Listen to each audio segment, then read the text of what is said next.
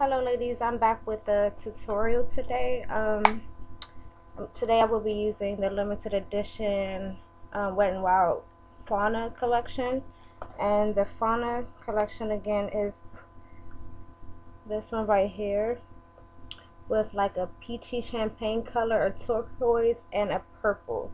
And I'm using natural sunlight, so it's kind of like washing the color out, but this is the look I came up with. I don't know if you can really see it. And I did this side of my face, and now I'm gonna do this side with you guys. I already did my eyebrows, and I prepped my eyes. Oh, you can barely see with the elf eyelid primer. I use this all over my eye, even on my eyebrows. When I do my eyebrows, I put this on first, all over, from the eyebrow all the way down to underneath my eyelid, and then I went over my eyelid with my white NYX eyeshadow base, and that has already been done on this eye. First, I'm going to use my transition color. I always pretty much use this brown from the Vanity palette. If you can notice, that's the only one with like a big dip in it. So I'm probably just going to hit pan on that one color. So I'm going to use my e.l.f. blending brush right there, and get a little bit of product on, and just go in between my crease area right there.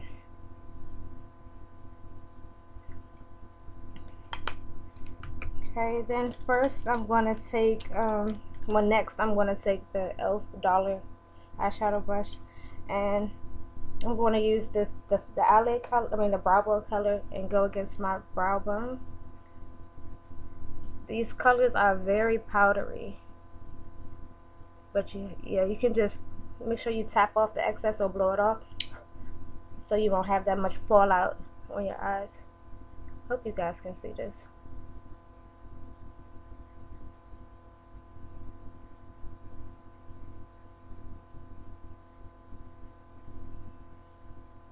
Next, I'm gonna use the same brush and wipe it on my my rag that I use when I do my makeup, and just clean it off. And then I'm gonna take the purple color right there,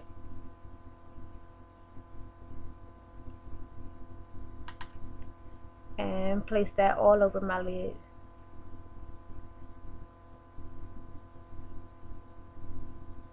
And I'm patting it on to pack the color on, because like I said, it is powdery, and I want to get a good color payoff with this, because this purple is kind of sheer, but I want that color to be emphasized the most, because it's my favorite color, and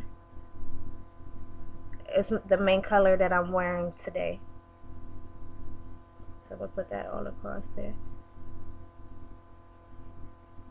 and kind of bring it up to the crease. And then we're going to take the blending brush again and just blend that in with the blending color to get rid of the harsh lines. Okay. Next, I'm going to take the defining eye brush. It's just like a small angle brush like that, and I'm going to take the middle color, and look, just to show how powdery this is, one tap and I have a lot of color on there. That was just one simple tap. So what I'm going to do is kind of like go from the outer corner of my eye and create kind of like a wing, or like a defined crease right there, and want to put some of that color right across the crease area. You got to do a lot of blending with this also, and just go across like that.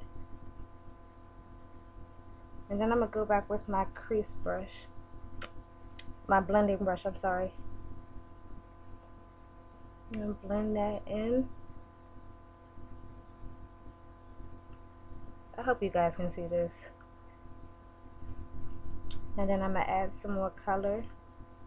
You lose some color when you blend, but you can always go back and add more.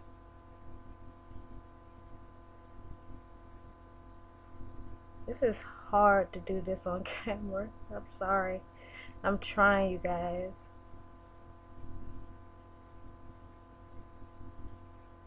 And I'm gonna blend some more.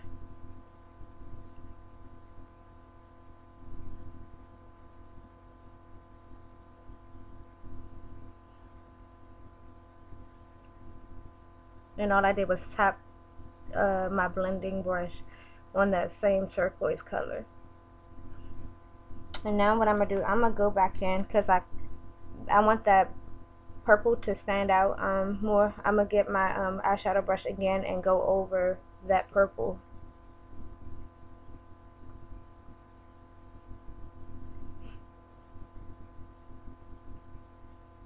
And I'm also go again with my brow bone color. Kind of blend that down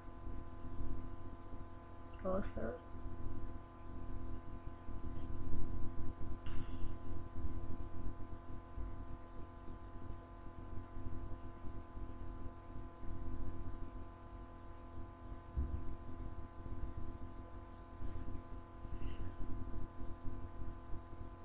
Okay. Now what I'm going to do is, like I said, I primed underneath my eye too. I'm going to take that same angle brush and pick up a little bit more color. And I'm going to go underneath my bottom lash line.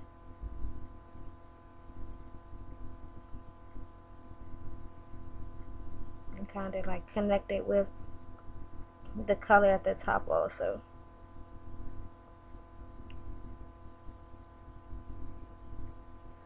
Okay. Next, what I'm going to do is use an e.l.f. sponge brush. It looks like that. I'm going to take that brow bone color, kind of like go in my inner tear duct, and in the beginning portion of my bottom lash line, and blend it with that turquoise and bring it up a little bit. Putting like a highlight color in your tear duct area kind of opens your eyes. And even though I have big eyes, I don't mind. I like the way it looks. It gives you that awake effect. So this is what we have so far. Next, I'm going to take my Maybelline Definer Line in Ebony Black. You've probably seen this before in my tutorials. I'm going to line my bottom waterline, and I'm going to tight line my upper lash line.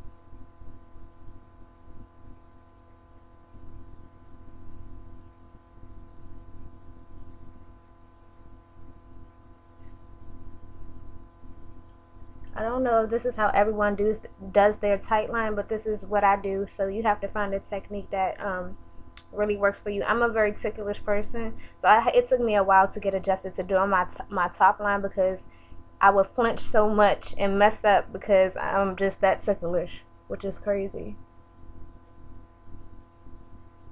So basically, it's just your top borderline, just going beneath that, and that gives you a more dramatic effect to me when you do a black eyeliner on top, tight lining that underneath, and the mascara gives you a more bold effect. Next, I'm going to take my Maybelline Ultra Liner. You guys, this is the truth. I just started using this, and I usually just use felt tip. This has like a mini brush right there, and I'll just give you a swatch. It's right there. And you guys, if you wash your face, like if you don't use a cleansing wipe and you just wipe your face, you will still have this left on your face. It's waterproof and it lasts all day. So I'm gonna try my best to do this on camera. This is really hard, but I'm gonna just hold on. First, before I do that, always have like a makeup wipe to go and clean up anything that you need to clean up. So I just got some of that excess that was on the outer part, and I actually have some fallout on my nose. So I'm gonna take this. Hope you guys can see.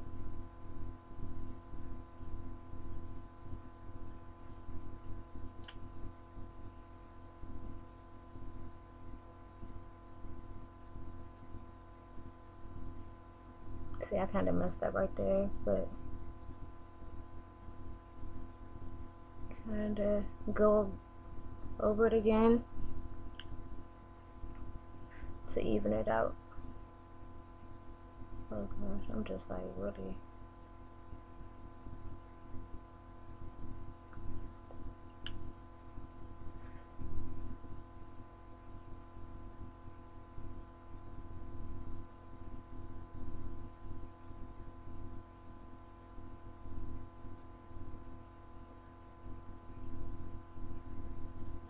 Have that, the wing liner, which I always do, and I can kind of see that this side is thicker than this, so you can always go back and correct it to kind of even it out. Next, I'm going to use my Almay Dial-Up, and this is the one I was talking about from a previous video, that you use this and you don't really need false lashes, but you can still wear them if you choose to. So I just go with top lashes and I go across my bottom. I'm gonna go across my top lashes one more time. And you can get this at the Dollar Tree if you're lucky enough to find it, because I got these a while back from the Dollar Tree.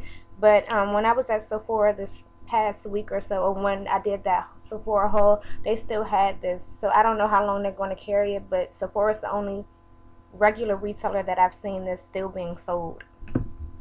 So next, I'm gonna take my Sally Girls highlighter, and this one is in soft lights. And you guys, you have to be light-handed with this, because I don't know if you can really see. You don't need much. I'm gonna take the e.l.f. fan brush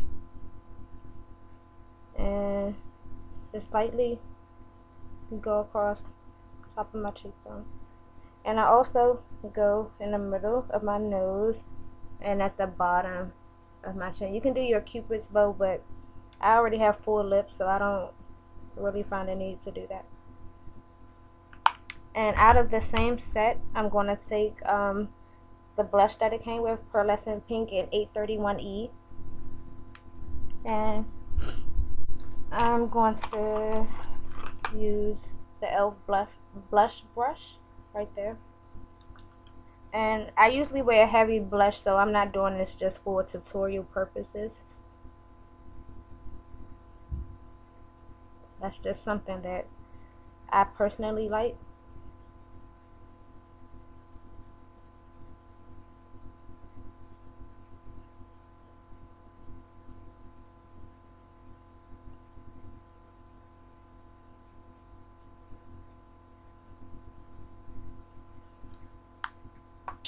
And last but not least, I use the Glassy Gloss lip gel in 311A that came with it.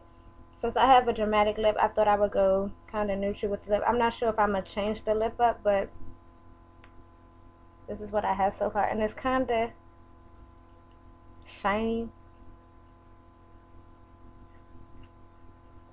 but yeah. So this is the look that I came up with, once again using the Wet n Wild Fauna. And see, my eyeliner's not the same. I hate that, but I'm gonna fix it. So let me know what you guys think, and I'll catch you in the next video. Bye.